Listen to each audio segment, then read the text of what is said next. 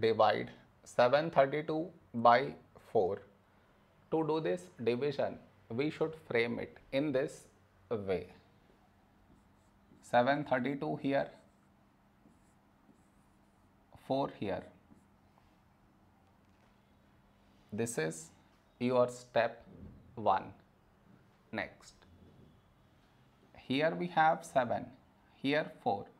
A number close to 7 in 4 table is 4 ones 4. Now we should subtract, we get 3. After this, bring down the beside number, so 3 down, so 33. A number close to 33 in 4 table is 4 8s 32. Now we subtract, we get 1. After this, bring down the beside number, so 2 down, so 12. When do we get 12?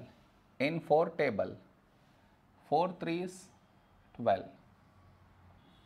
Now we subtract, we get 0.